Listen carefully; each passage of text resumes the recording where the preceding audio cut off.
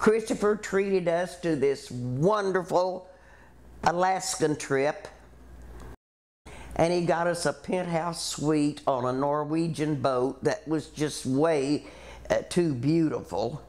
Our own private deck with a jacuzzi. So, of course, the sun was still up at 10 o'clock at night, and Denise and I decided to go in the jacuzzi. Now, we had been, well, mostly me, had been drinking, and we put on our swimsuits, and then there was music playing in the house, which we could hear, and I started doing a water ballet.